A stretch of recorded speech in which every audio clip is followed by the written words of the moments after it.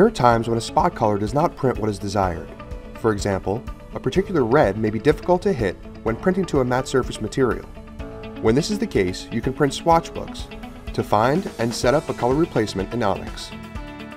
With an image in Job Editor, go to the Color Correction tab. Select Tools, and then Named Color Replacement.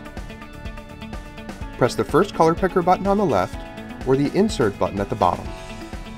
The Named Color Replacement window will appear and will select the first spot color in the image. If your file has more than one spot color, be sure to select the correct one from the Color to Replace drop-down menu. After selecting the spot color, press the Swatchbooks button at the bottom of the window.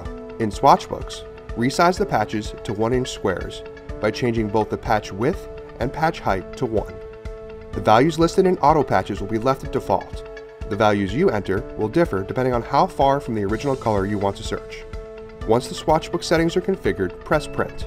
After the patches have printed, it is time to find a better ink recipe for the spot color that you are trying to hit. Once you have decided on a color, either visually or by measuring it with a spectrophotometer, close the Swatchbooks window to get back to the Named Color Replacement window.